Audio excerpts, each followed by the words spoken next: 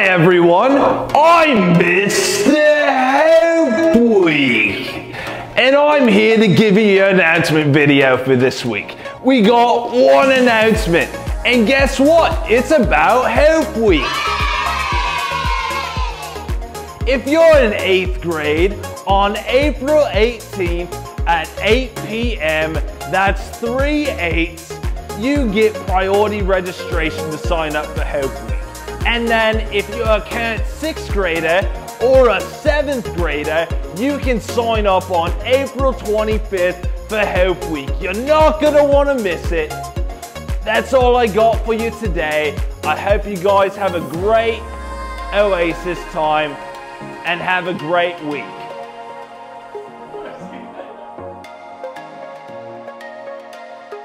Hey friends, my name is Mary Spacey and I'm a student director here at Oasis. Here's a super fun fact. We are starting our last series of the 2021 school year. It's been a really crazy year. It's been odd, different, weird, but even so, we've had such incredible opportunities to grow in our faith and grow with each other. The title of our series is called Activate, and we're going to be using this word a lot. But what does it really mean? Have you ever seen or made some kind of science project where the whole thing goes boom? Think like a volcano and then you add baking soda. Or think of that classic Coca-Cola and you stuff Mentos into it and then it explodes. There's just a plain object, but when you add something, it's set in motion. It comes alive, there's a reaction. See, the question is, what makes our faith come alive? How can we take our dormant faith and change it to something that's full of life? We're going to dive into God's Word and see 4 ways that we can activate our faith and show the world who Jesus is and the hope that He brings. Real quick, before we really start, think of someone who's really important to you. Maybe it's a cousin or your best friend. You introduce yourself and they introduce themselves. Now you know their name and they mean the world to you. But what caused them to be close to you? I'm betting you had conversations. You learned about their interests and their experiences. You spent time together. You began to share about your life. You opened up about your struggles and you shared the hard times. You laughed together. But all of this happened, you're close because you spent time doing life together. You went through some things, but you grew together. And that person became more than just a person to you. These kinds of relationships are important to have because we're created to live in community with others. These friendships and earthly relationships are important, but there's even a more important relationship that everyone should have, and that's the relationship with God, who's our creator. The cool thing about God is He didn't just create us and walk away and tell us to figure out life on our own. When we look throughout the Bible and read His Word, we see that He wants a relationship with us. He wants to get to know you. And this relationship with God is the most important relationship we can have. Maybe you're sitting here and thinking, I don't have a relationship with God. Maybe you don't have a relationship with God that feels close. Maybe you feel that God has abandoned you, or He doesn't want anything to do with you because of things you have done or things you're still doing. If you take one thing away from this message, I hope that you know that God loves you and wants to have a relationship with you. Have you really thought about this? Like truly stop to consider what it means when people say God loves you. Take some time with your small group and think about the other relationships you have in your life. What is similar and what's different between these earthly relationships and your relationship with God?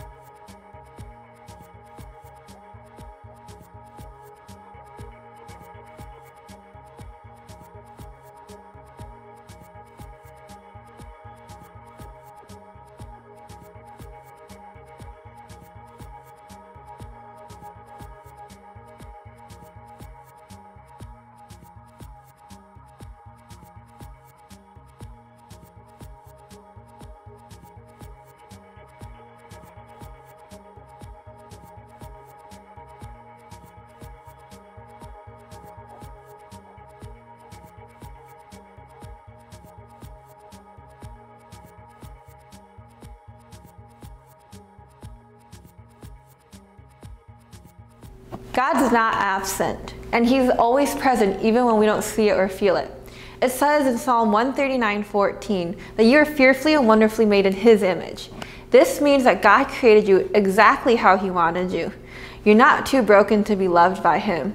And this is something that I still struggle to fully comprehend and believe at times. He knows all of us so deeply and still chooses us to love us, even though he sees all of our sins and messiness that our lives really are. The question is, do you want a relationship with him? A relationship that is strong and activated. We can see that when we have a strong relationship with God, other people can see him through us, and we can change the world. We're going to see that activating our faith means we must first have a relationship with God. Oftentimes, we see our relationship with God like a vending machine. We go to him when we need something, or we pick and choose what we want and leave the other things. Like we'll always go for the really good chips over the icky granola bars. We want God to save us, but that's it. We don't always want to follow his rules and his commandments because we can't follow what we want for our lives all the time. But here's the thing that we need to understand. We're broken and we don't always know what's best for ourselves, and it's okay to admit that. We don't do the right things all the time. God at the beginning of creation gave us the standard of life, to obey him and bring glory to him. And if we did that, life would be perfect.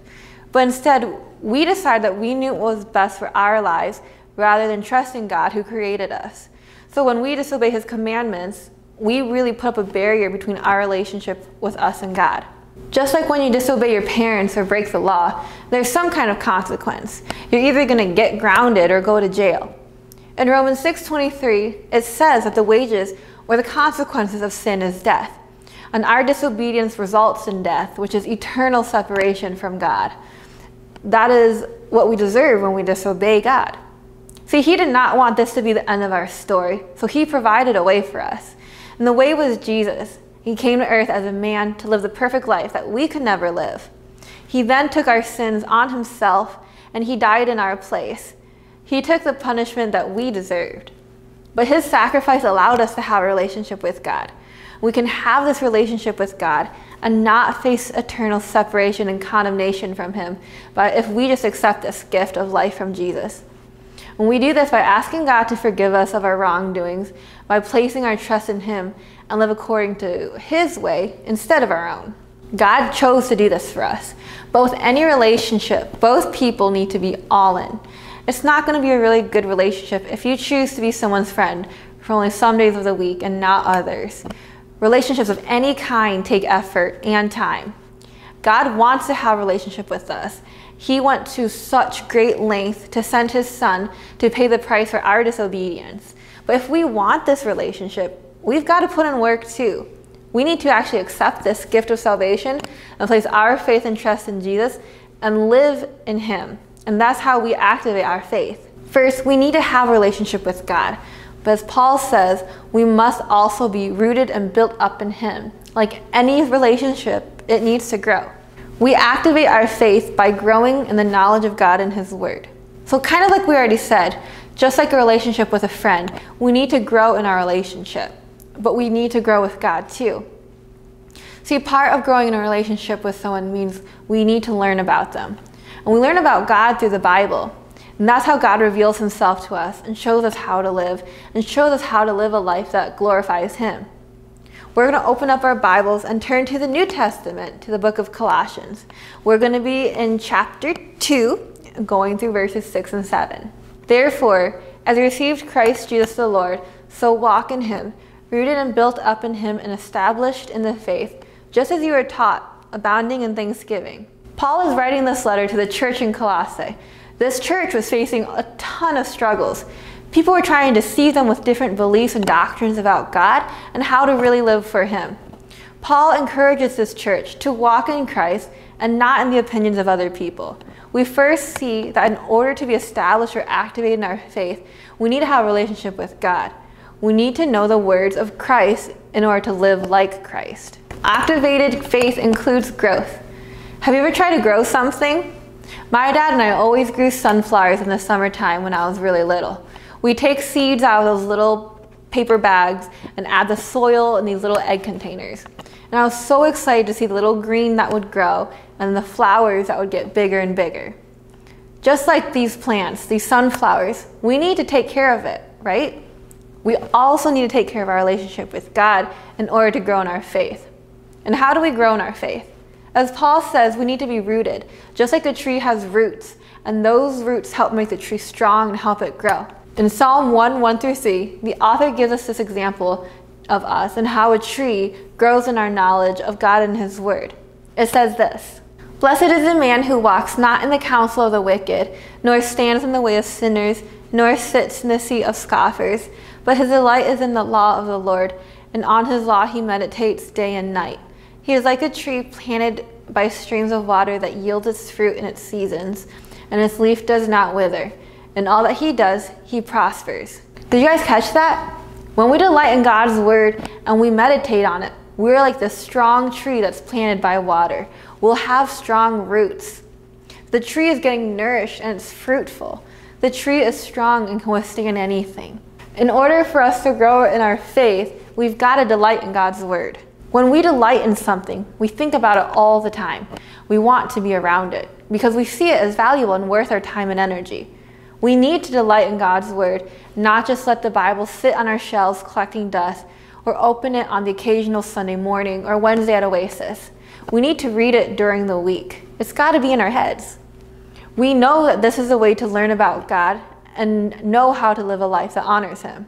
I get it though. Sometimes it is hard to read God's Word because it's hard to understand sometimes. But this is such a great time to ask your parents, ask your small group leaders. We all want to help you grow in your faith. An activated faith means learning about God and delighting in it. The next way we see this passage is that in order to grow in our faith, we need to meditate on God's Word. Not only do we need to delight in God's Word, but we need to meditate on it. Meditate is not really a word we use or see often. And when you think of it, maybe you're thinking of like chanting and breathing deeply and weird incense. That's not what I'm talking about. Meditate means something so much deeper. Meditate is to think deeply or carefully about something. So when we meditate on God's Word, we deeply and carefully think about it throughout the day. When anything in life happens, no matter what comes our way, we think about what God's Word says when we're dealing with certain situations or just living a life that honors Him. In order to meditate on it, we need to know it. We need to know His Word planted like a seed in our hearts. And as we continue to think about God's Word, it continues to grow and we become stronger. And this is how we grow in our faith and in our relationship with Christ. We love and value God's Word because this is how our relationship with Him is built, by learning about Him, His way and His truth, and His purpose for our lives. We build a relationship with God just like you build a relationship with your friends. God wants a deep, personal relationship with you. Do you want the same? And are you willing to put in the time and effort into the relationship? This relationship is the greatest you can ever have because it's with the Creator of the universe. And He gives us good things and helps us when life gets hard.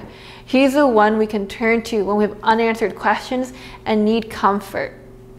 He loves you and me so much that He would sacrifice His Son so that we can have a relationship with Him and experience His love and peace. And He is so worth living for. This is 100% invested. It's through this relationship that our faith can be activated.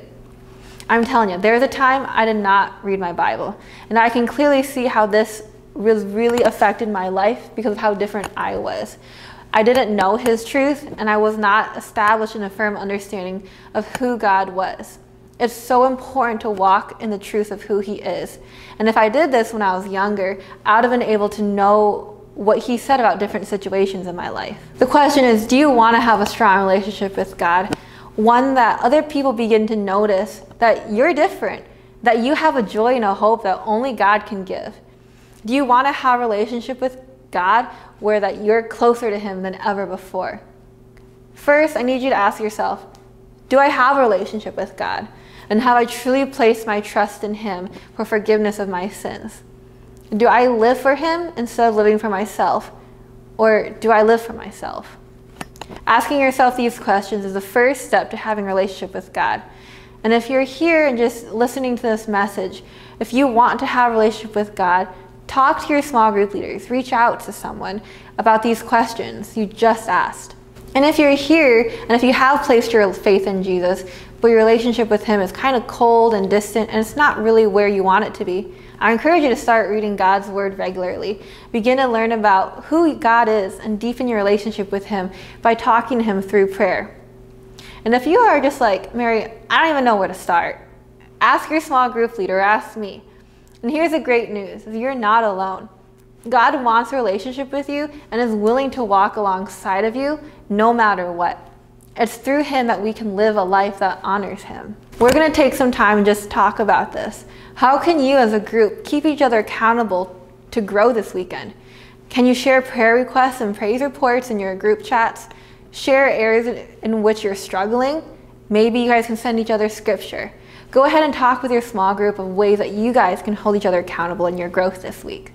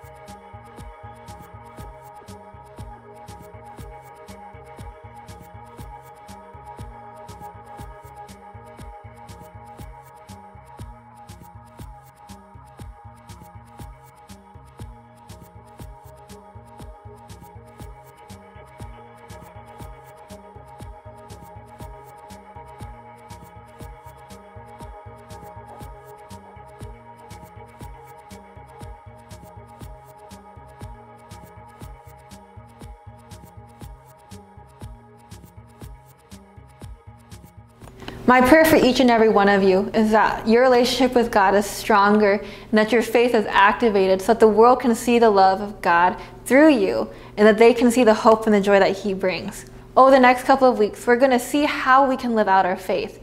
But in order to do anything, we need to first have a relationship with Him to grow in the knowledge of God and His Word. That's all I have for you. We love you lots, and we'll see you next week.